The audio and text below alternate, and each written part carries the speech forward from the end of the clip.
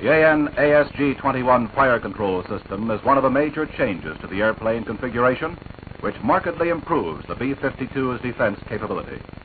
The major obvious differences between the old and new systems are the tail configuration, dual search track radar, and the new 20mm Gatling gun. Well in advance of actual firing, the entire ASG-21 system underwent a thorough laboratory checkout with the aid of a complete mock-up.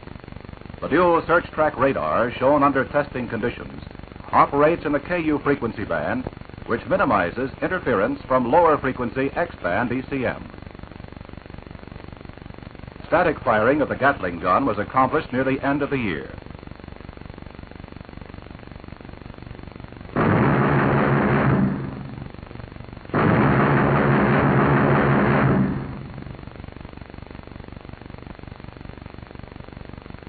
Close-up high-speed photography reveals the Gatling gun principle, which discharges at the rate of 4,000 rounds per minute.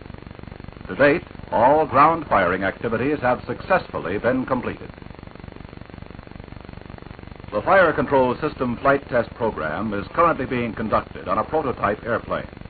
Approximately 60 hours of flight time with numerous fighter passes have been completed, and the results indicate that the system target detection and acquisition will meet specification requirements.